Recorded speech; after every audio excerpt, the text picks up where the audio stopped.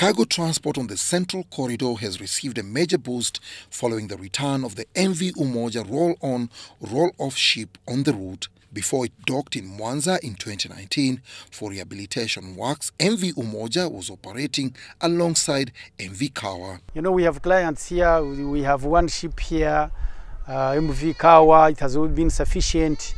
So this is an enhancement of our operations and we really welcome it.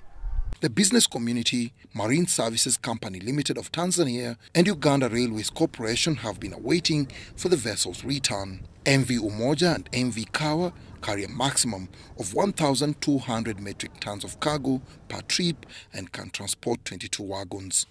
MV Umoja is back. We are back in business. We are here to offer convenience. We are here to offer competitiveness. And we are here to offer capacity of maritime transport as far as this route is concerned.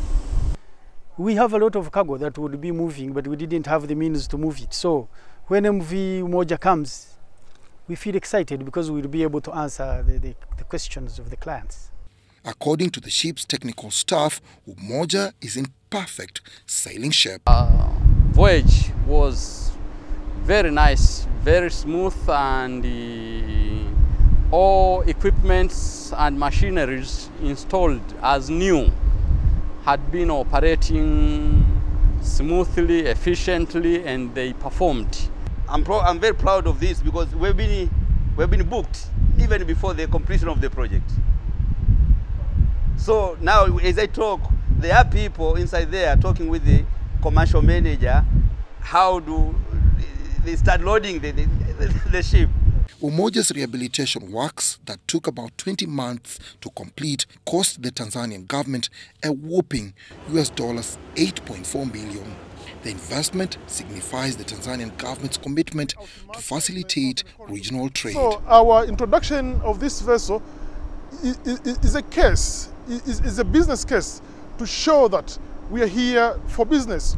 We are here to show competitiveness, and we are here to stay. MV Umoja comes empty but returns to Tanzania fully loaded with New Forest electric poles.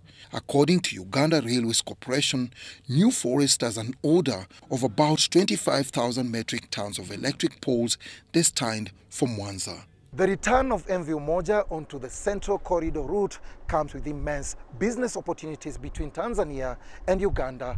The ship will be supporting the MV Kawa that is just docking right behind me. Dennis Igoa for UBC News in Kampala.